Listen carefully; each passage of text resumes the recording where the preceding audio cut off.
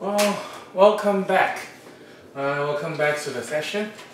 Well, this chapter, as we see, is about the discrete probability distribution.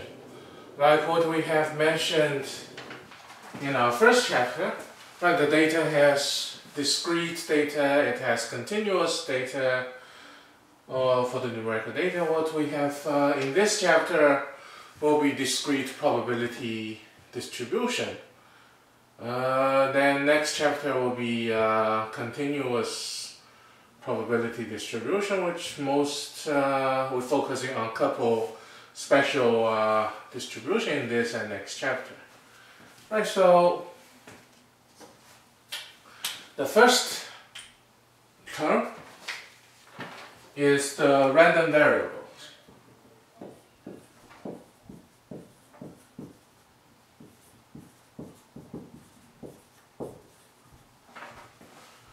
In short, random variables.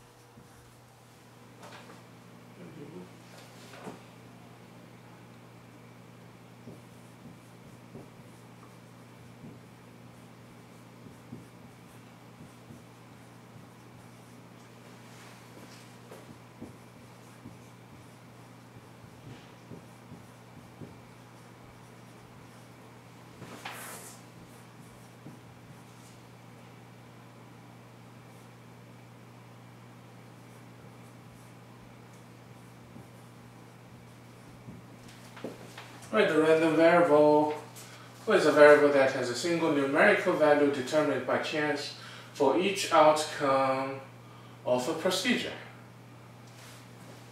Well, it's just defined, not only the outcome, but outcome yields to the numerical value. We'll see example later on, but that's what it is.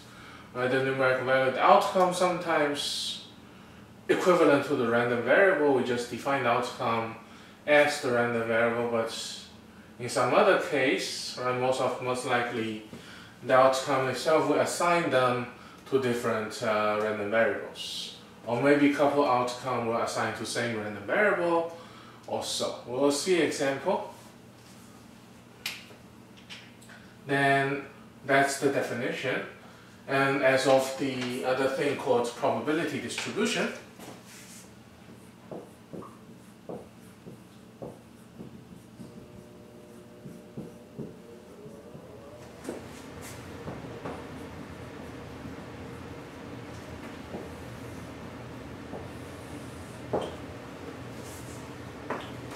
probability distribution could be a graph, could be a table, could be a formula, gives the probability for each value of the random variables, basically.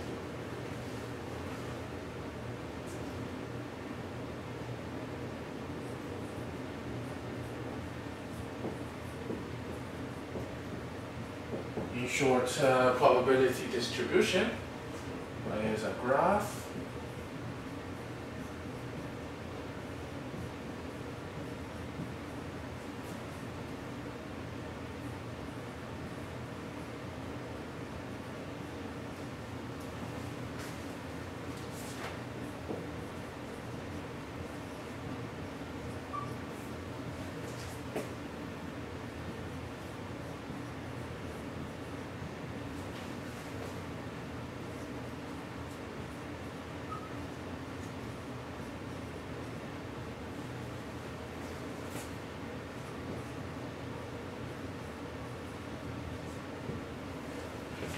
One is a graph, a table, or formula gives the probability for each value of the random variable.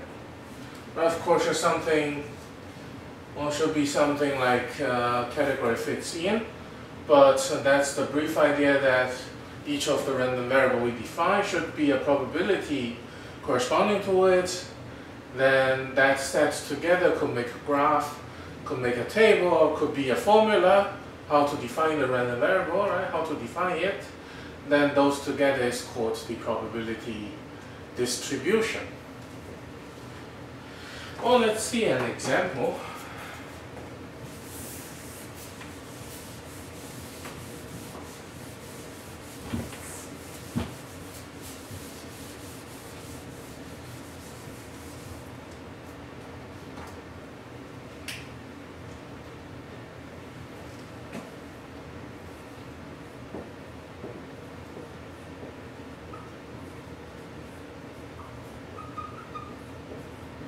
We're tossing two fair coins.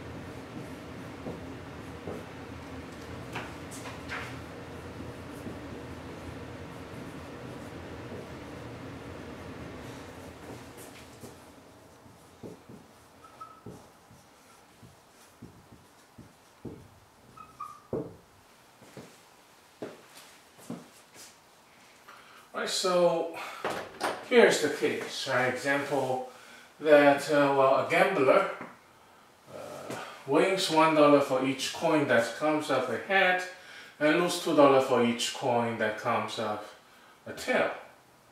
Right, then let the capital X be the random variable that denotes the winning. Right, so to illustrate or to build the probability distribution, what we need. What we need is first of all the sample space to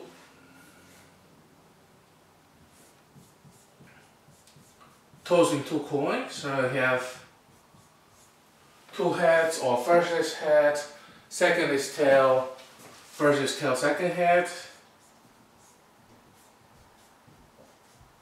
or both are tails. Right, that's four different outcomes of the two fair coins are tossed. Right, then the winning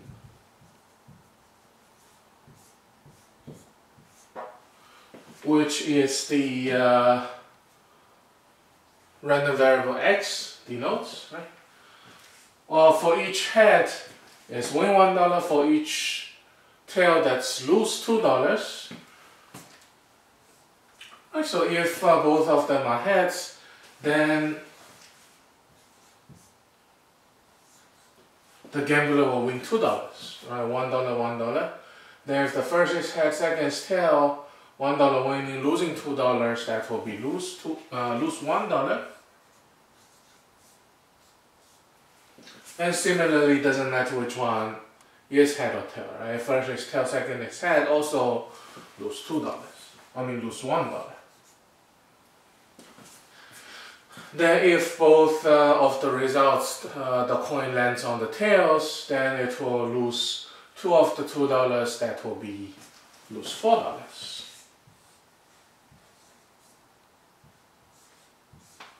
Well, in money we have positive value 2 for gaining money, then -1 for losing $1, -4 for losing $4. In total, that's 1, 2, 3, 4 different outcomes, getting to the likelihood of 3 random variables. Then into the probability distribution,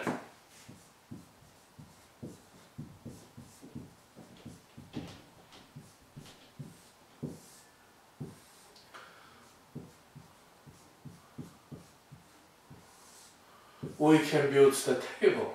We can build the table of random variable x and the probability of x.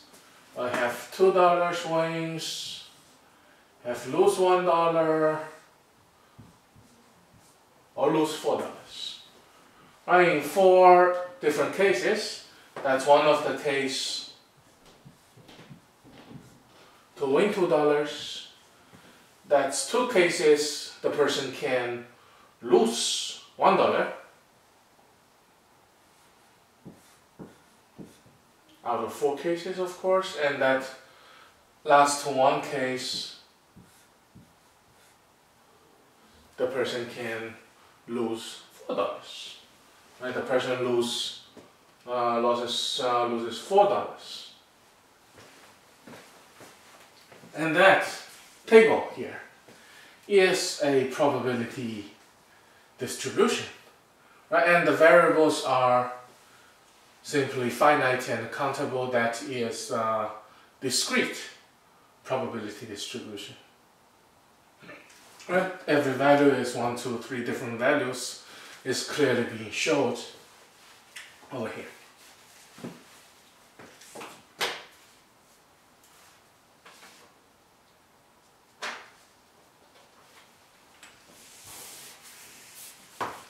Right, so that is a basic example how we illustrate how we build the probability distribution.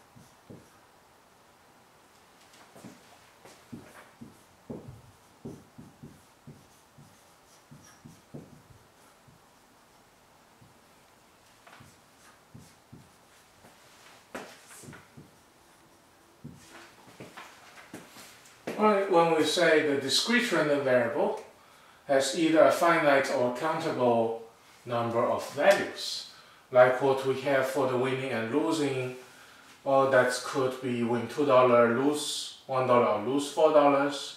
That's the 3, which is finite amount of random variables. And some other values are continuous random variable, which are infinitely many without gaps or interruptions between them. Right, the discrete random variable, like what we had seen before, could be number of eggs a hen lays every day, or number of people attending certain event. Right, or like when you're tossing 2 coins, number of head we get. When we giving birth to 20 kids, number of boys they have. A continuous random variable could be amount of milk a cow can produce, or amount of time you go to a line you're waiting for, Those are continuous random variables.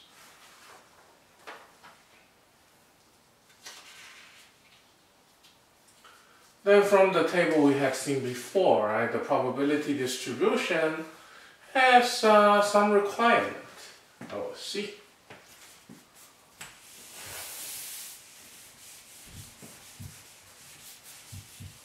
In order to make or to become a probability distribution.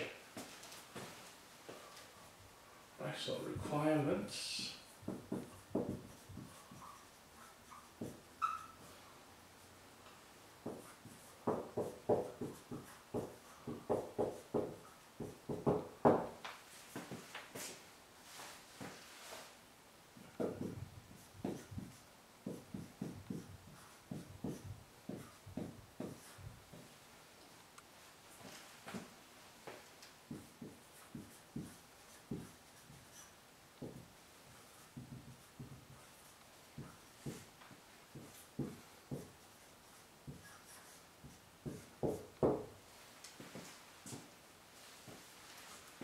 Right, here is a discrete random variable that we get the x values are the value of random variables.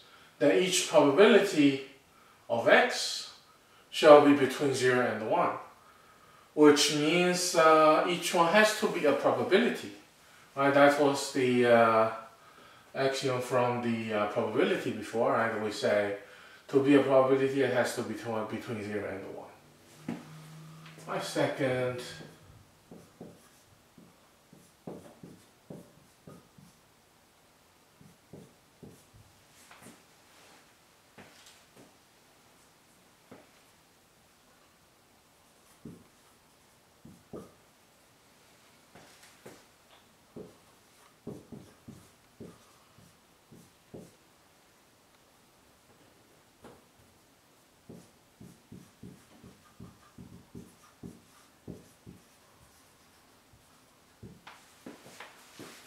every random variable of the distribution, the probability should have a total value to be 1, or exactly 1.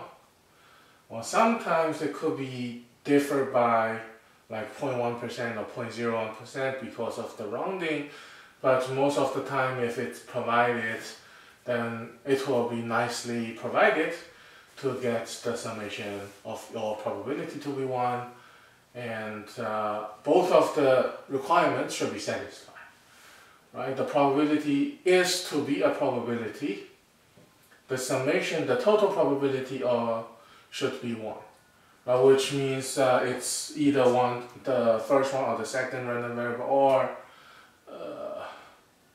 the last random variable. Either one to be happen. Right? The likelihood of everything to be happen, that will be 1, which is the first one or the second or the third.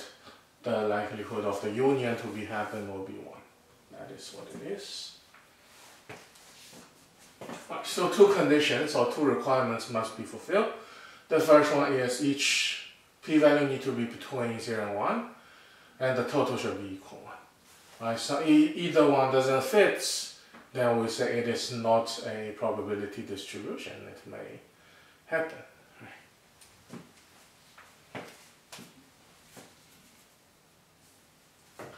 So let's see.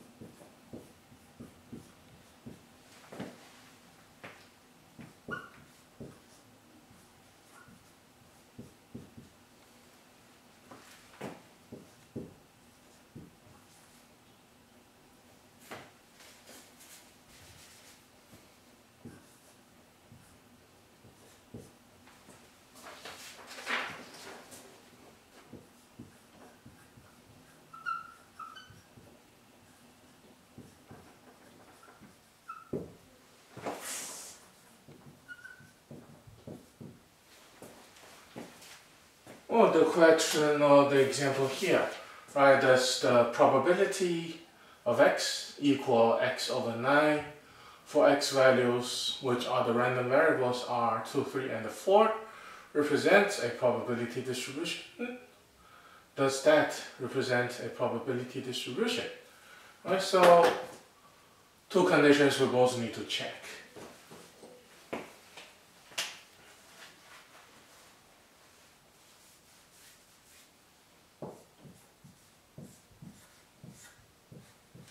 Right, they say PR of x equals x over 9, so probability of 2, that equals 2 over 9.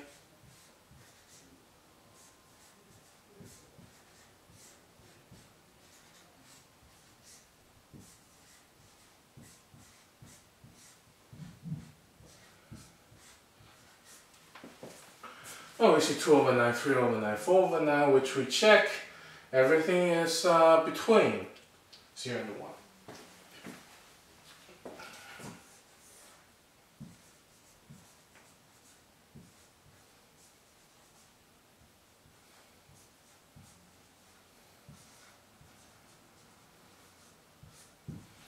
Right, the first condition it satisfies.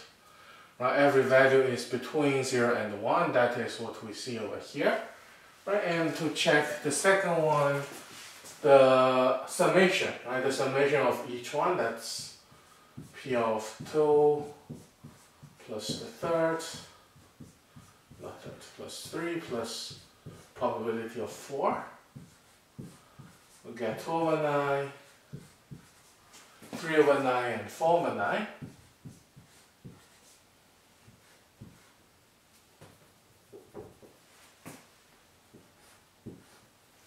Which when we add them together, right, 2 plus 3 plus 4, that is 9.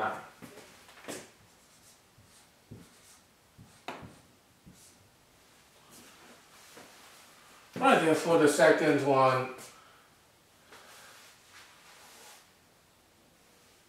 satisfy also, right? The summation or the sum of each probability is equal 1. So both of the condition satisfies, then we can say yes. But in some other case, even maybe one of the condition doesn't satisfy, then we can say, well, no, right? That's not. Those thing doesn't form a probability distribution, right? If either one of the case or maybe both doesn't satisfy the situation or the requirement.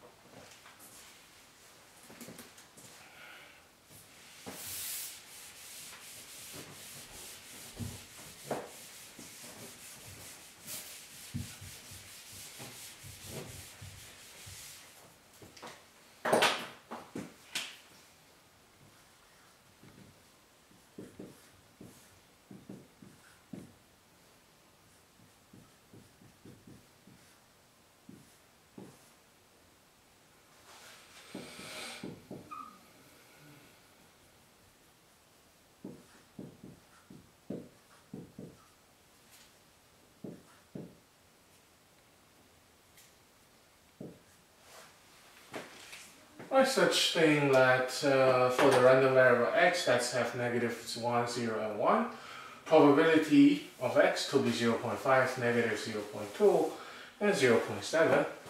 Like the two conditions said, each one has to be a probability, which means has to be between 0 and 1. The second condition is the total to be 1. I find this so-called probability that, well, 0.5 is okay.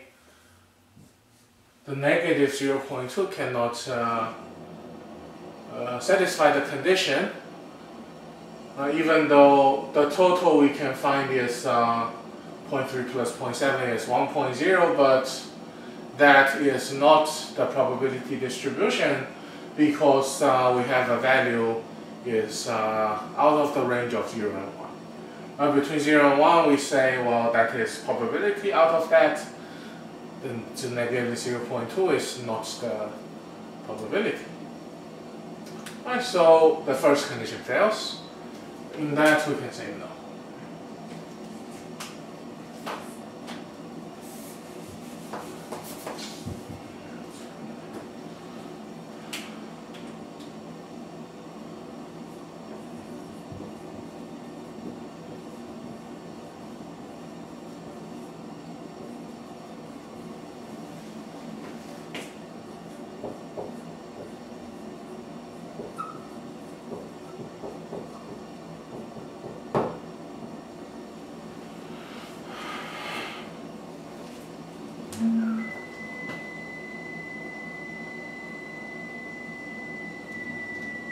Alright, the next part is mean, variance, and standard deviation for the probability distribution.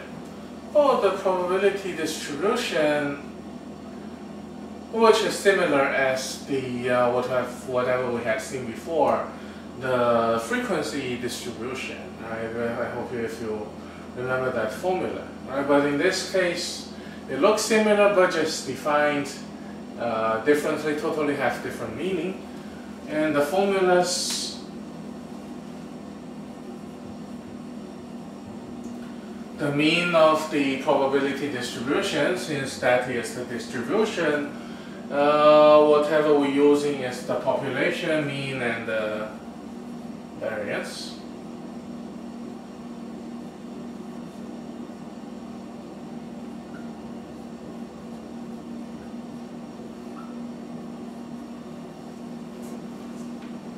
Right, the mean is the sum of x times probability of x.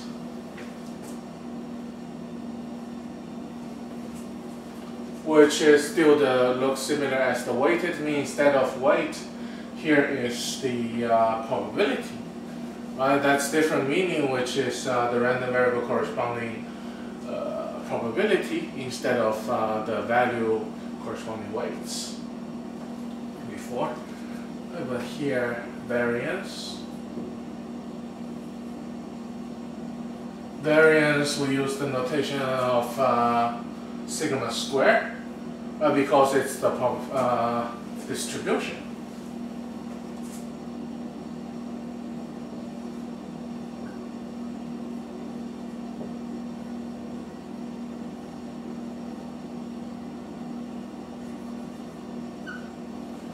Which is the summation of x squared times the probability of x minus the square of the mean. Then of course the standard deviation will be the square root of variance. Right, standard deviation simply is just sigma is the square root of the variance. Right, that's the formula.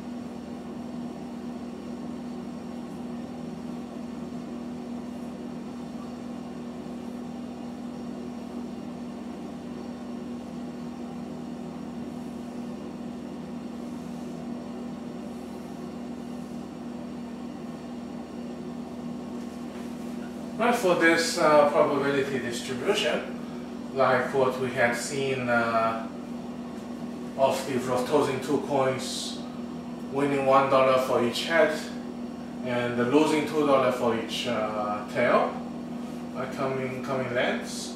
That is the winning money or winning value, which is the random variable here, and the probability corresponding to it. Right, to find the mean and the standard deviation of one bet.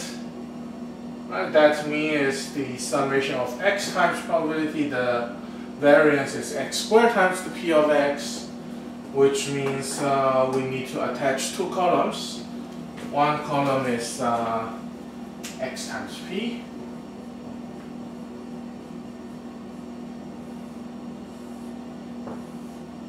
The second column will be x squared times probability.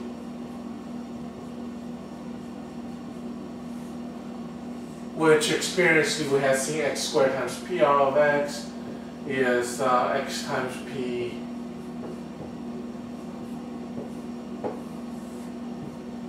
which is the third column multiplied by our x again.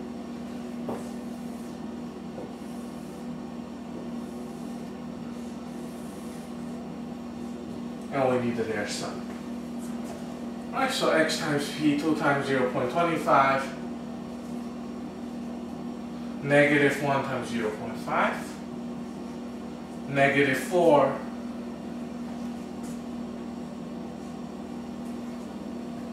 times 0.25. And the summation here is negative 1. The second part, we need x squared times probability. We take x times p r of x. These two columns, multiply them together. 1, 0.5, and 4.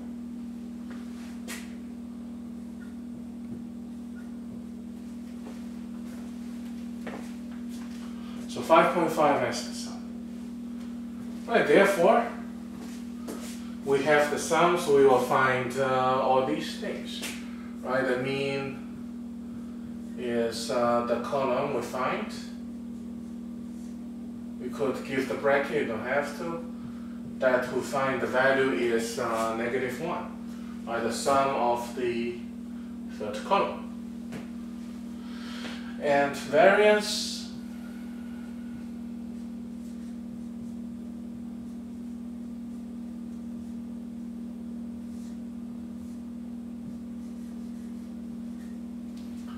is the summation of x squared times probability minus the square of the mean.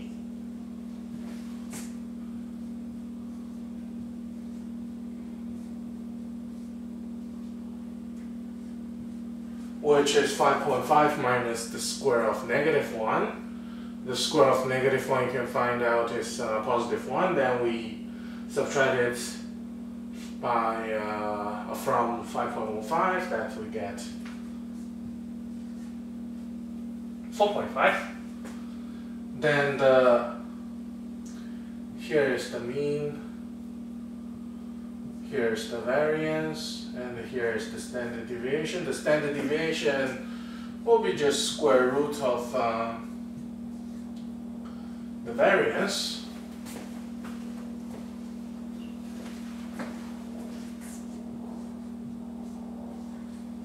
And we get value of 2.12.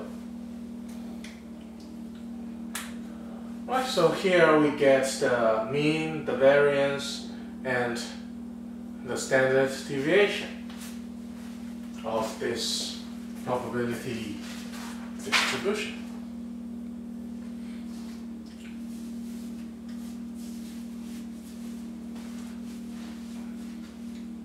Right, so we just attach two more columns, which I feel that we have the idea of it already from the previous chapters. Right, here is just something similar.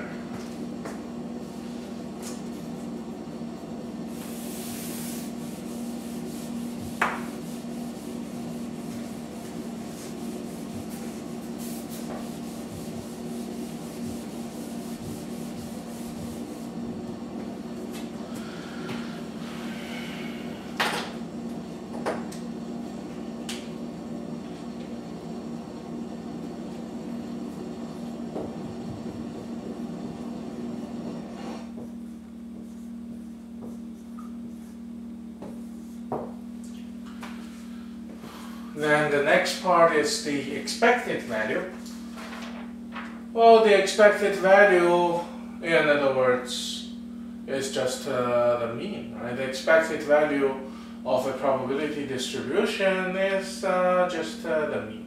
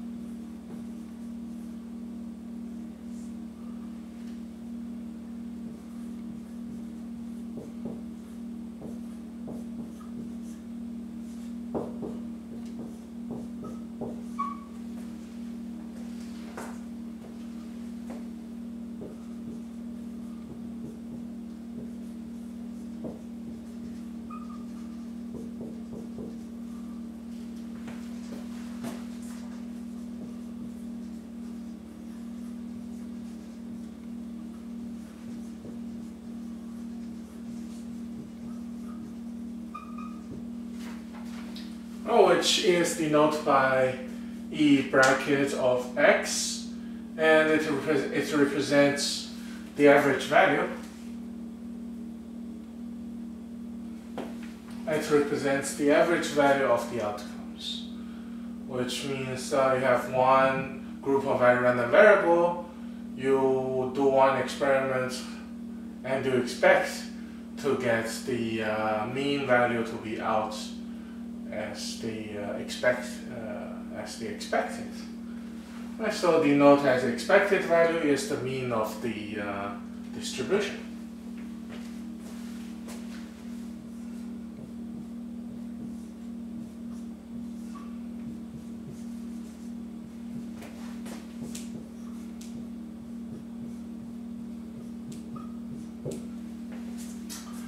Which the expected value is, in other words, the mean is whatever we had seen in the formula. Right, so that is the expected value. Let's see some example.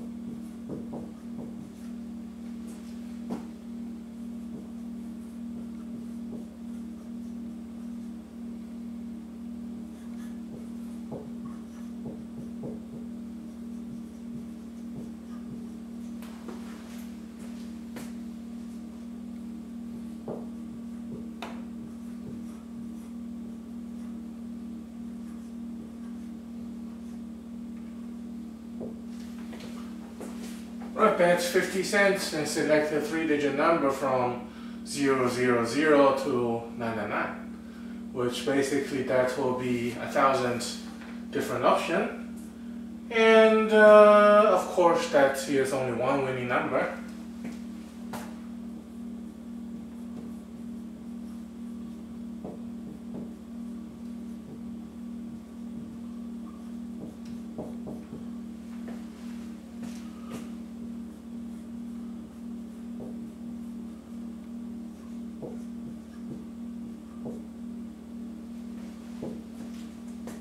If you get the winning number, you collect $175, but in the beginning you use 50 cents to play the game, and therefore your net gain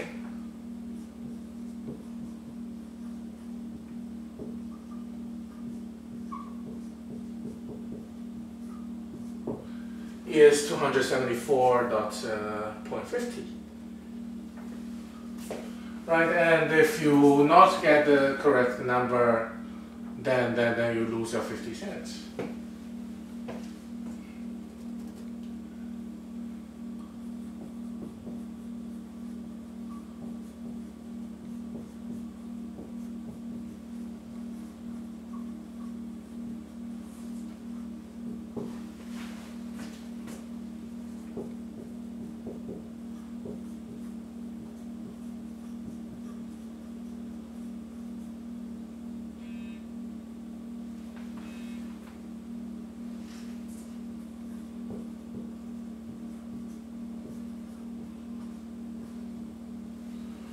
I suppose we play the game once, what is your expected gain or lose? Right, so from here we have the event.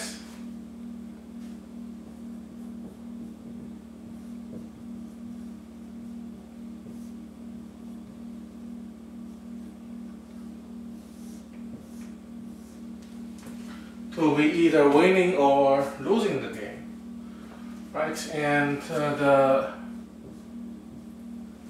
random variable, or the outcome, or the money we get if we win the game, that's 274.50 of the net gain, and if we lose that game, we just lose off 50 cents.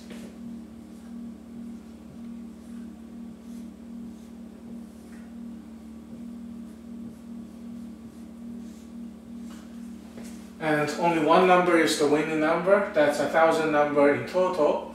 So 1 out of 1,000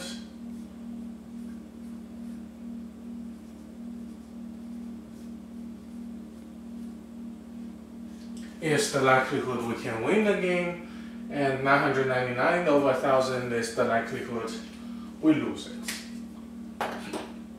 Alright, so multiply them.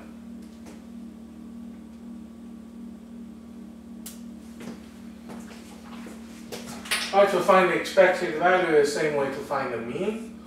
We have the product of x and p.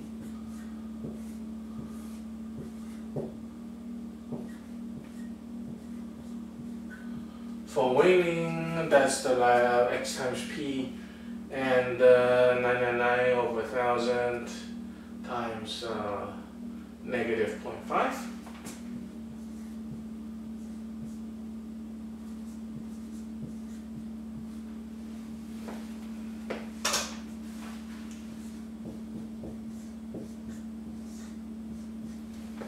Right, then the expected value will be the sum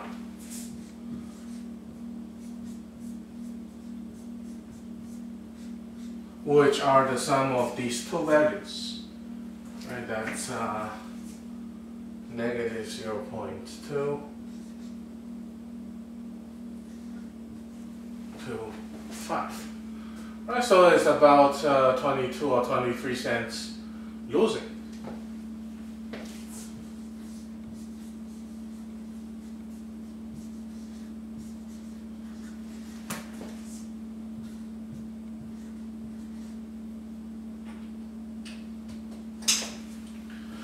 Expect to lose 23 cents for each game, of course, for the game, right? If you lose, you lose. If you win, you win.